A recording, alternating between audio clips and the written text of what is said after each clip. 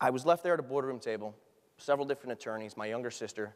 My father had no partners in the business, no real debt. That's one of the main reasons I was able to continue. And they handed me a letter from him. And the letter was handwritten 6 months prior. It had to have been 6 months. There was no date written on it. They actually didn't even know when it had received. And it said, Brett, if you're reading this letter and you're not grieving my death based off a car accident or a boat accident or a motorcycle accident, I passed away because of the stress of the business. I have no interest in you to continue. Here's the person I want you to sell to. Here's the ratio I want you to use. This is the broker I want you to help out. The attorney on the closing thing I want you to do here. The two special trustees who are in charge of the business will help guide you through the sale, one being my father's CPA for several years prior and one being his best friend. And your aunt is there to be your executor of the estate. I looked at the letter.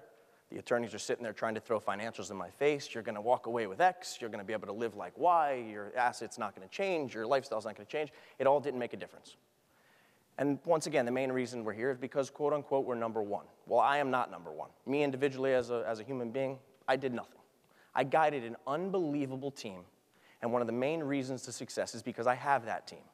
And that team is based on a 0% turnaround in my employees. Literally. Your porters, of course, you're always going to be able to change those guys. They're the lowest guys in the totem pole. But once again, their job is very specific in making our store successful.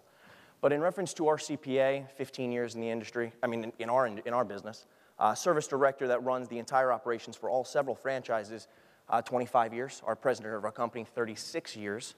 Our upper management between general manager, 15 years. Our sales manager, 12 years.